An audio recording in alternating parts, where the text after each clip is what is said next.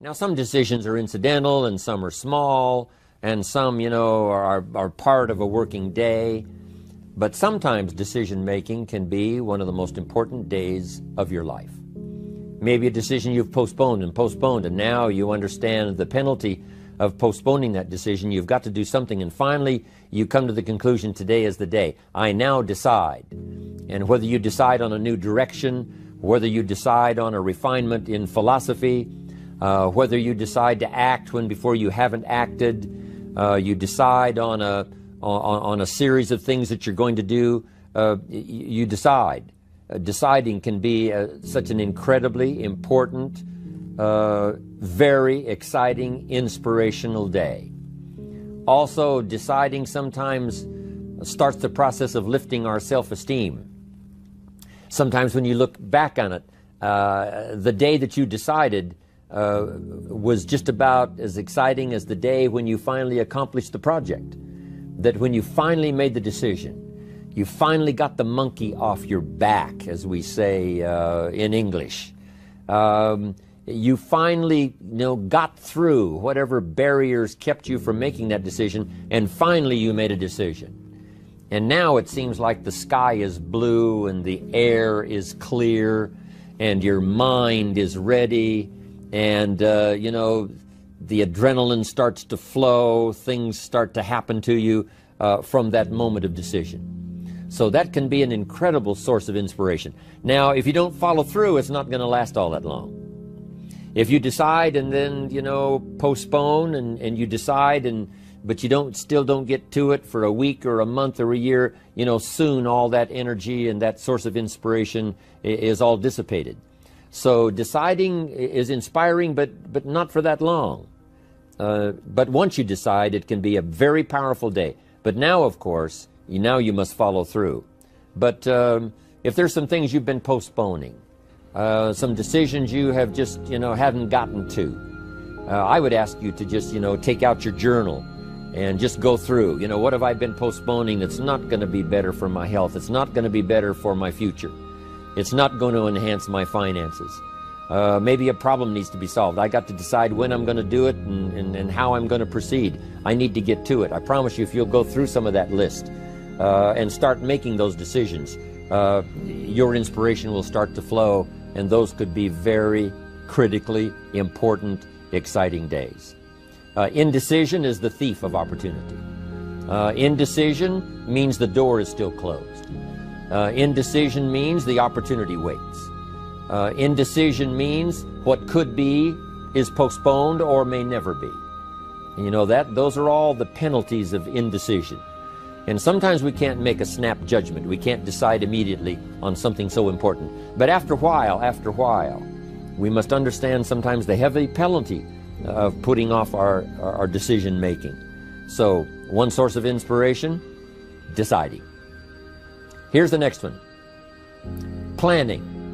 Now that you've decided and you start making plans, it's incredible what can happen as a source of inspiration. When finally what's in your head, what's in your imagination, now finally starts to take shape on paper. When I first heard about network marketing, I was 25 years old. And I heard some of the testimonials, and I heard that people have gotten rich, and I've heard that it's changed people's lives. And I've heard that you could start with nothing and become something. But let me tell you what was exciting. When I finally made the decision, yes, I was going to be part of the industry, yes, I was going to make it part of my marketing future, what was really exciting was when I sat down and started making plans. I started committing imagination and belief to paper. I started writing it down. I started, as we often do, drawing those circles. What if I had 5? What if I had 10? And then when I had a concept of what that could bring for me, then I said, how can I reach the first 5? How can I reach the first 10? What could I do? Starting to make those plans, I'm telling you, I remember those days as if they were yesterday. They were so exciting. I had a concept of what I wanted. I had a dream of what could happen for me. If it could happen for others, maybe it could happen for me.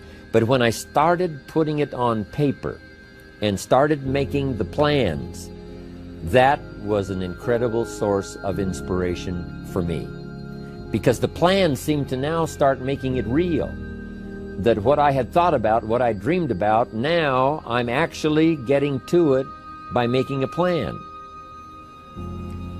However, you can make all the plans in the world, and it is a source of inspiration for only so long.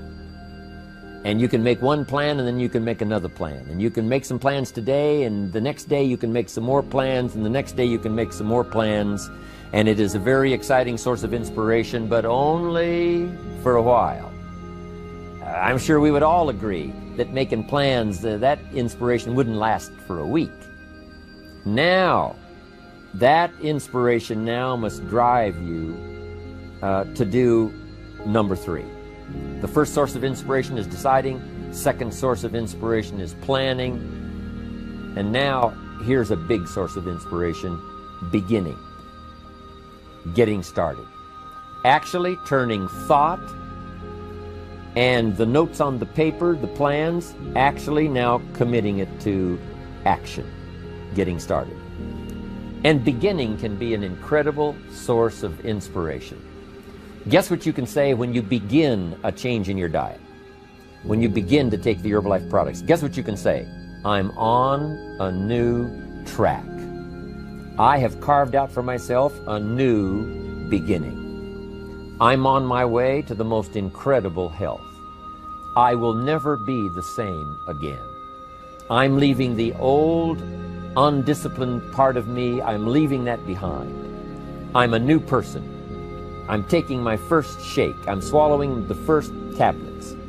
I made my first, walk around the block that I'd thought about for so long and never did. I finally did it today. I've started. I have begun. That is an incredible source of inspiration.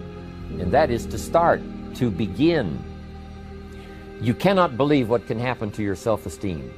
And many of you have already experienced it. I'm just asking you to begin something new in all the areas of your life. Maybe you've always thought about benevolence, and you just haven't gotten started, or you haven't made the plans, or you haven't made the decision.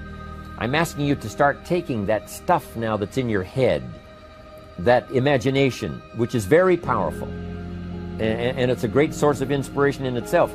But then I'm asking you then to decide, use that inspiration. Then I'm asking you to make plans, begin to make plans, use that inspiration. And then if you take that first step, it can be the first step of an incredible journey.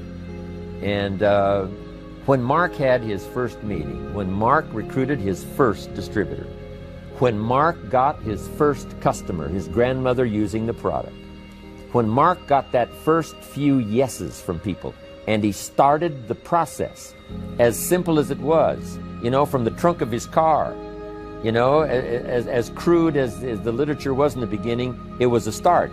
And so beginning can be an incredible source of inspiration. And beginning can be many things. Beginning a new commitment to learning. You say, I'm going to have a library second to none, and I bought the first book of my new library today. I'm going to be surrounded by information and inspiration.